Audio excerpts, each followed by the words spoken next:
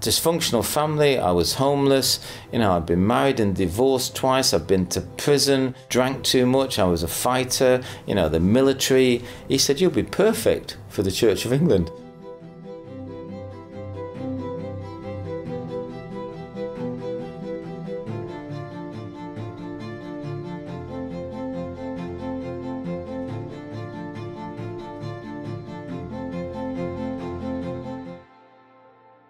My early life was a little bit disruptive, really. I was born into a really dysfunctional family.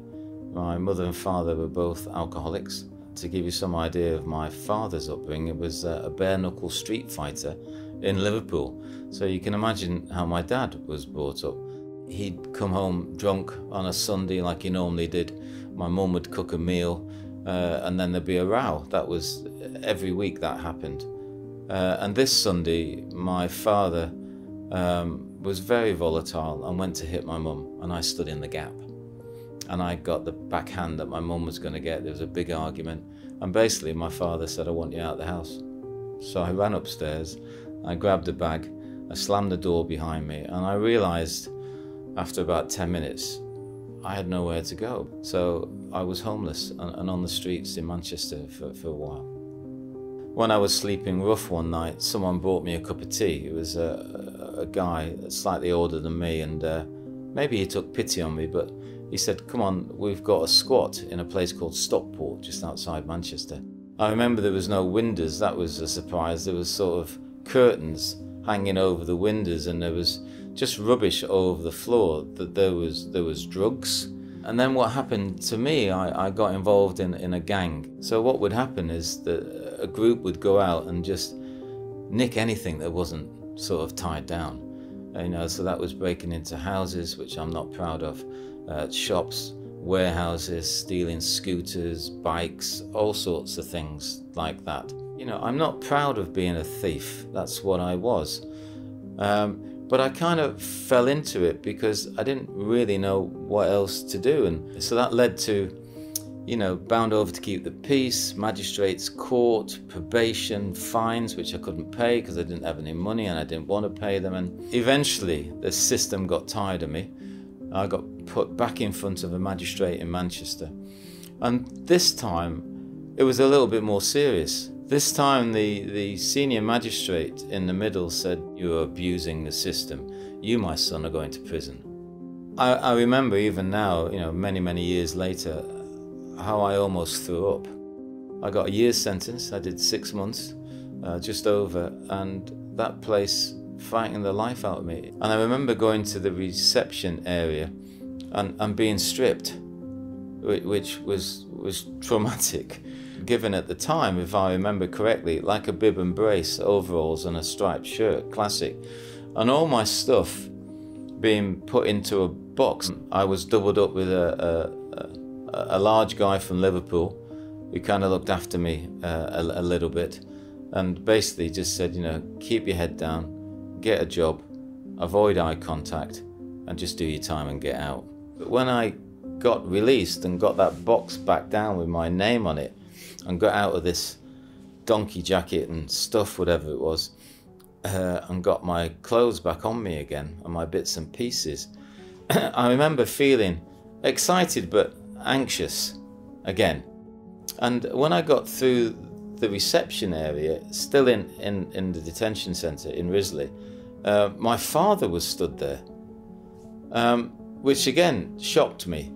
And I remember seeing him stood there. And we didn't speak. I walked out with him, and I remember saying, I'm certainly not going back in there again. And I remember my father saying, yeah, that's what I said.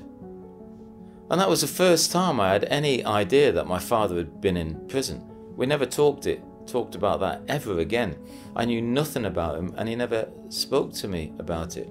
But I was kind of excited about getting out of that place, which was awful, but also scared about what was I going to do next in this world. What I did is I got a job driving a van, a furniture van. And when I was driving into Manchester one day to do some delivery or drop-off, I saw this poster for the army.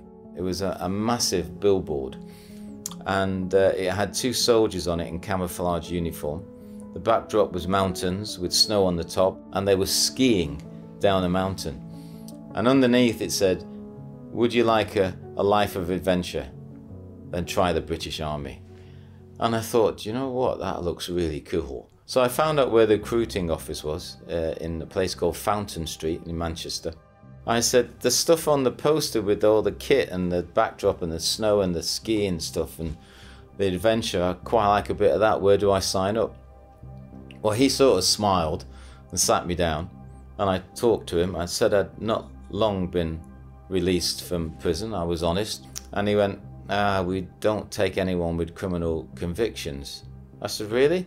He goes, "No, not recent criminal convictions." I said, "Is that it?" He said, "Yeah, I'm sorry, that's it." And as I got up, he kind of shook my hand, patted me on the shoulder, and winked at me and said, "But you never know, son, if you keep trying." I went back every week for nearly 6 months.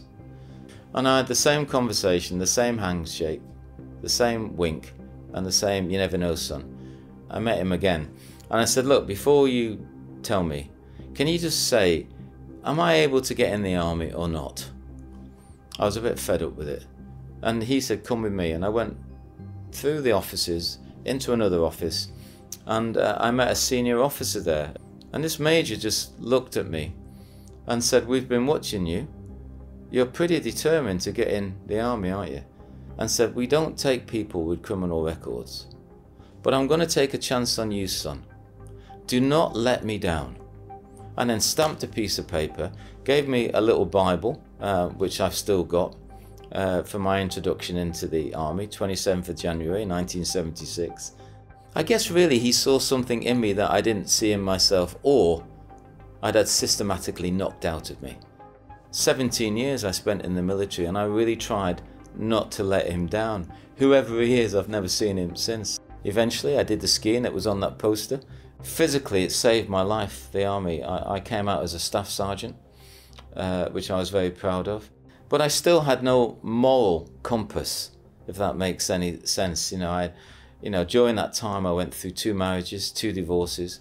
I won't say I was an alcoholic, but I drank too much. And actually what I'd turned into was my father, who I despised. But I'd become this character of a fighter, a drinker, and a womanizer. So even though my military career was really well done, my moral life was a complete mess. But I would never tell anybody that. But what happened to me is that I left the army after 17 years. My mother got back in touch with me. She came to see me and Amanda, my girlfriend at the time. And while I was away with Amanda, my mum got ill. She collapsed, was taken to hospital. She was a heavy smoker, both my parents were. And I had about 10 days with her in hospital. But I was with her at the side of the bed with Amanda, and she'd gone into a coma. And I remember saying to Amanda, "I'd like to get into bed with my mum. Do you think that's all right?" And Amanda said, "You should do what you want, Paul." And, fully clothed, I just lay next to my mum, and I put my arm around her, and her head was on her. She was a tiny thing, and the cancer had done what cancer does to her. And I remember talking to her, saying, I'm sorry. I'm sorry for all the stuff I put you through. I'm sorry for not being with you." And the machine at the side with a heart monitor just went from a bleep to a constant thing. And she died on my chest, my mum. That was really traumatic, but not for the obvious reasons that you might think. It was traumatic for me because I hadn't had a relationship with my mother. I was really angry because I'm a fix-it person, and I couldn't fix that. And as I was going through her stuff, I found a Bible, and I opened it, and there was pictures of me as a kid in it, which was a bit emotional. And on the back page was a phone number, and it was a Manchester code, and I phoned it, and I said, "Who are you? How do you know my mother? And what are you doing in the back of this Bible?" And this woman on the other end said, "Oh, you must be Paul, Brenda's son." I said, yes, I am. How do you know my mother? And then, quite joyfully, she said, oh, that Bible you've got, Paul, was given to your mum when she was baptized and joined our church. And I didn't know what to say. I just said, my mother's dead. And I hung up. And it was that I just could not understand my mother being this Christian churchgoer, because I had a preconceived idea of a Christian, and it wasn't my mother. And eventually I wandered into this church in central London called Holy Trinity Brompton. And as I walked out, someone on the door offered me a leaflet, and I pulled it out, and it was an introduction to the Christian faith. I thought, you know what, in 17 years, I've done every course you could possibly think of. Missile system, I was a sniper, the 5 different regiments, all that. I thought, I'll do a course on God. I'll find out if it's true. And more importantly, I'll find out what happened to my mother. But halfway through it, I had a moment. I remember thinking, I can't believe that God could love someone like me unconditionally. I kind of dropped to my knees and I said, if you're up there and all this stuff's true, and you can love someone like me, and you can help me, and you can change me into a better person, then you know what, let's go for it. And I just spoke about stuff, and then somebody on the staff heard that I mentioned prison. And then what happened then is I got asked if I wanted to go on a prison visit to Dartmoor prison, to which I said, no, on your bike, not at all. I've been trying to stay out of prison most of my life. Anyway, this lady was very persuasive, and I ended up going. Again, I shared my story, and then the men came and chatted to me, and they had similar or a lot worse stories than me. And in the end, I got offered a position in '96 if I wanted to come on staff as a prison pastor. So I joined the church as a prison pastor, and then from that I got more into the justice sector, I guess. I really got passionate about prisons. When I was working for the church, I used to run conferences or help support and speak at conferences around the world, and I got more involved in prison systems around the world. And one of these conferences was in Botswana, and I'd finished speaking at the conference. I'd done some prison visits, and at the end of the conference they said, we're going to go on a safari to the Okavango Delta. I went to the bar for a drink. I noticed this person stood next to me, the only person at the bar. And as I paid for the drinks, he said to me, are you with that mob? I said, yeah, I am. So what do you do then? And I thought, I'm going to have a bit of a laugh with you. I said, have a guess. So he looked at me and he said, are you a policeman? I said, no. Are you this? Are you that? And he went through about 5 things. I said, no. I said, I'm a vicar in the Church of England. He said, what, dressed like that? You look like Crocodile Dundee. So I said, no, I'm doing this. I'm getting changed. We're here for that. And I told him what I do, as a story, and what I hope to do in prisons and what we've been doing. And he said to me, do you know who I am? I said, I have no idea. He said, have you heard of Iceland Foods? I said, yeah, of course, everyone's heard of Iceland Foods. He said, well, my name's Malcolm Walker. I'm the owner and the founder of it. And he said, I'm interested in maybe helping men and women when they come out of prison to get in some of my stores. And then in July last year, he called me and said, could we have lunch? And I had lunch with him. We talked about a few things. He said, I'm still interested in this ex-offender thing. What do I need to do? So I kind of told him what he needs to do. You need to hire someone at a senior level. They need to be on your executive committee. You need to embed it in the system, and then it might work. We chatted. He said, I think I want to do what you said. I said, brilliant. I'll look for someone for you in the marketplace who's good. He said, no, I want you. And I said, I've got a job, Sir Malcolm. I said, I'm quite happy doing what I'm doing. He said, I want you to come here. I want you to embed this in the heart of this organisation, nearly 30,000 employers. I said, okay, well, let me think about it. He said, well, can you start next week? And I found myself signing this contract about becoming the Director of Rehabilitation for Iceland Foods. I'm still a priest, but I resigned from that position and I started in October helping men and women when they come out of prison or already out of prison to get jobs in Iceland Foods stores, and it's working, and I love it. It's just so exciting to see these men and women be given a second chance, like that officer, that major, when I was 21, said, I'm going to take a chance on you, don't let me down. Some people say that hiring people from prison is a risk. I think hiring anyone in the business field is a risk. I can say that the people that are coming out of prison through the selection process and the filter system are safe. Are as safe as anybody else that's walking in, buying food off the shelves. I spoke to a group of store managers and finished waffling like I do, and they stood up and gave a round of applause. That come on, let's get these guys, you know, and I love that. And externally, again, it's been overwhelming, the amount of encouragement and support. And I've had a few phone calls and emails from bigger organisations that want to do it but don't know how to do it. And I hope and I pray that more organisations get on board and do this, because imagine the impact that not only has a society but financially, everything, families, kids in care, you know, the whole thing could change, and I want to be part of that. I want to develop it. And the anecdotes are, this is an amazing opportunity, thank you.